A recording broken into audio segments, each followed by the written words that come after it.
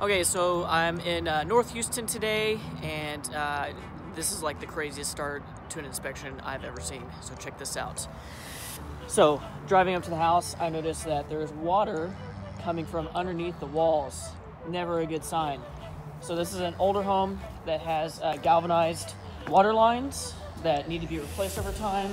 It's been beautifully renovated, but they left the galvanized water lines.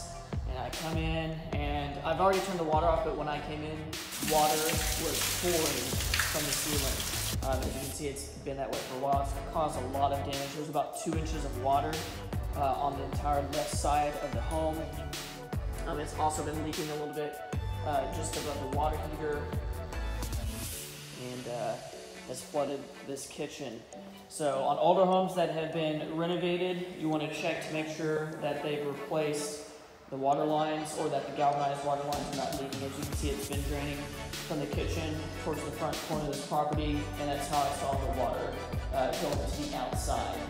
So yeah, so I'm waiting for the buyer to show up and see what the next step is on this property, and I'll keep you updated. Thanks. So I showed up to my afternoon job today, and the seller's disclosure boasts a brand new roof on this property, and I show up and it is not done well. So let me show you what I found. So on our brand new roof, we have exposed fasteners. We have a flue storm collar that is not properly sealed. This piece should be down at this joint. You can see the gap right there. That's going to allow water in. We have a beautiful rubber boot that's going to leak. We have lead plumbing jacks that are not properly installed. I can stick my finger in there. Water's going to get in there. We're walking along on the back side of this roof. And by the way, all the lead plumbing jacks look like that. We got some chimney mortar cap improvement needed. We got some lifting flashing. And lastly, they put shingles on a low slope roof. As you can see, it is holding water.